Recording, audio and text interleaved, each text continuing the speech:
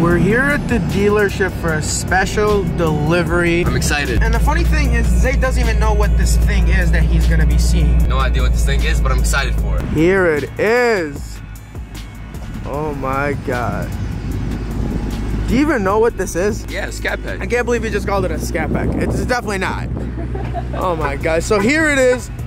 Demon 170 in this beautiful destroyer gray. This is the first time seeing this in person. How do you feel about it? Why is it wide bodied in the back and then not in the front? Yeah, that's kind of the design. So it's a wide body in the back and then it's a skinny body in the front. And look at the logo. Demon 170, and then the eye right there is orange. Same spoiler as the red eyes, and then everything else is about the same, you know, except, you know, what's under the hood is not the same. If you guys know a thing or two about the Demon 170s, it's a lot different than the normal Demons that they've came out with. I made a whole video on all the specs and features that are on the 170 Demon that weren't on the previous Demon. I'm gonna put that link in the description. Be sure to watch it if you are confused on what this thing is. Homie in the Hellcat don't got this. I bet homie in the Hellcat don't got this in his driveway. He's just trolling, guys. You got 11 miles on this thing. Look at that. And that's how the seats are. They're cloth seats. I don't know how I feel about that. Also get the red seat belt. I'm not gonna pop the hood just yet. We are gonna go to a different location because as you can see, we're causing a lot of traffic here. Hey, would you trust me with this? Honestly, I wouldn't even trust you with that minivan. That minivan, it's in the shop right now. I'm putting the same engine on this car on the minivan, so stay tuned. There's gonna be a minivan Demon.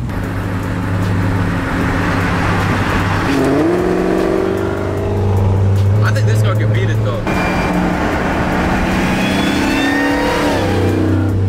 So since the car only has 11 miles, he can't really get on it. Now let's talk about this thing. So this is a 2023 Challenger Demon 170. They only made about 3,000 of these, and this is one of them in Destroyer Gray. And to most people, it looks like a normal Challenger. But under the hood is where all the magic happens. So this is a 6.2 liter supercharged V8 producing 1,025 horsepower and 950 pound-feet of torque. This blower is a 3.0. The previous generation Demon was a 2.7, so they upgraded to a 3.0 along with the rest of the motor. Like, this is way more built than the previous generation, which is why it handles so much more power. It also has the yellow block. That's how you know if it's a 170. And then you got the Challenger last call plaque right here. I don't know what the f any of that shit means, to be honest. Well, you're pretty much clueless about 99.9% of the time. I can rap though. Go ahead, bro. Give us a freestyle. Man, come on. Hey, I woke up today, prayed to God, and hopped in a Demon.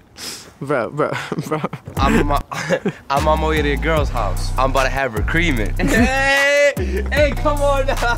Come on now. That was fine. That was trash. Don't lie. That was trash. No, you don't f with it. But let's get back to the Demon, bro. All right, let's get back to the Demon. If you also notice, the front is a skinny body and the back is a wide body. And the reason for that is because they wanted to put skinnies up here. And well, they would have looked really awkward with a wide body. So they made it a skinny body here and they made it a wide body over there. So these are 245 wide tires on 18-inch wheels. And then here are the 315 Mickey Thompson Street R's, and the wheels are 17 inches. So you got a whole drag set on this thing. Dude, can you stop speaking gibberish? I don't know what any of that shit means, bro. I'm cold. Let's go home. While I'm doing all of this, why don't you take your phone out? For what? And hop on Google and search everything that I just said so you won't be confused. You said like 100 different million things, bro. I'm not doing all that, bro. Let's go home, dog. So as far as the exterior, it's pretty basic. There isn't much to it. Like I said, this is a full-on drag car. Like, most of the magic that this thing has is under the hood, and you really won't be able to see how cool this thing is unless it's on the drag strip. Dude, I just looked this car up. This car is worth $500,000. Are you serious? $500,000? Dude, like, who spends $500,000 on a car just for it to get stolen the next week? Like, come on, bro. You do have a point. They do steal these cars a lot, which is very questionable why people still buy these cars. But again, I have a Trackhawk and they're just so cool that you don't care if they get stolen. You kind of just got to be strapped up and ready to go if something happens. I don't know about that. I'd probably go and buy that Urus that you pranked me with. Have you gotten over that? No, I haven't. I'm gonna get you back though. I hope you know that. Hey, listen, the get back, it's always worse. Damn, should I be afraid? I think you should. We're in here now and you got the full Alcantara steering wheel. You got 220 on the dash. So now let's turn it on.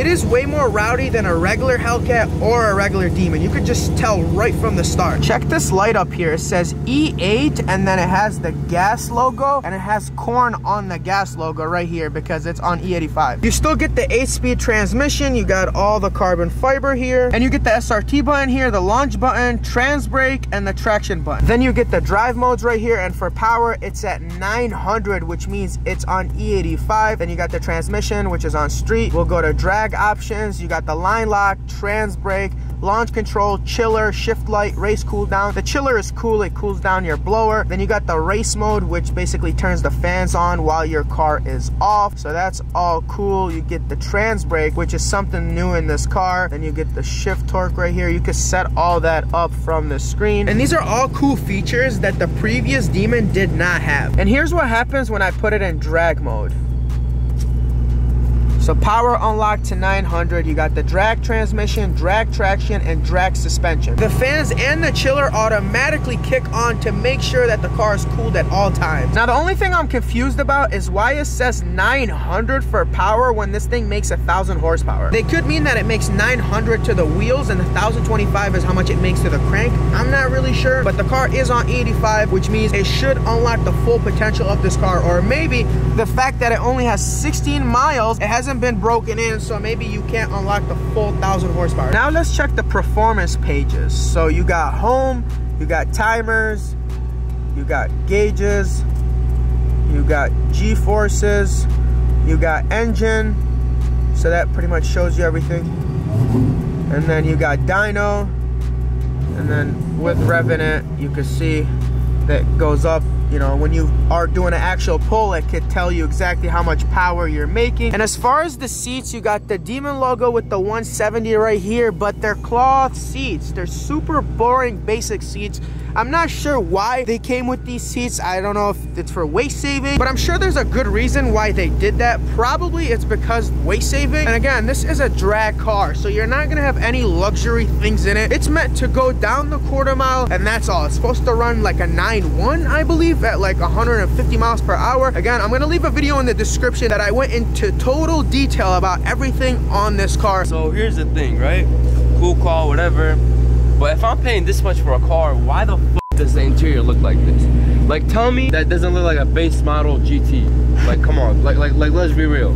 Like, you're paying $500,000 for a car. They didn't pay $500,000 for this car, bro. Yes, they did. No, he didn't. He didn't pay this car's like 115, I don't know, 120. Okay, 115, still a lot of money. Why does the interior look like that? You do got a good point. Now let's talk about the window sticker. So it's a 2023 Dodge Challenger SRT Demon 170. The base price is $68,000. Here's all the standard options, and then the wide body is $600, and then you get another big option right here, which is the SRT Demon 170, which is $20,000. They also charge you for the cloth interior, $2,000. I can't believe they're charging that much for cloth interior. And then here's everything you get with that Demon package, and then the 8-speed transmission is $3 grand. You get the red seat belts, that's $300, and then the total price of $114,000, and that's MSRP. And well, most people aren't paying MSRP for these. Most dealerships have a huge markup. The latest markup I seen was $250,000 because they are rare, they are limited. I believe, like I said, 3,000 units, and that makes 1,000 horsepower. So some dealerships think that they could charge $250,000 over MSRP for these things. Oh, you're fanboying now. Wait, you were just talking shit about it. Why do you got your phone out?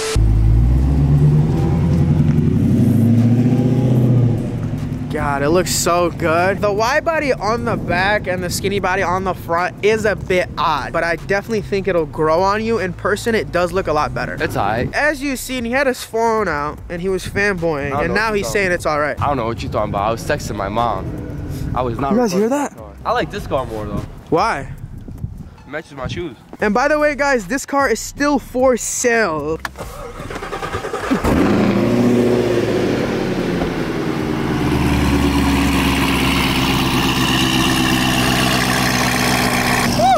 It looks so good. And I'm not even asking an arm and a leg for this thing, man. If you're serious, hit my DMs on Instagram at itsmotortube and come buy this thing.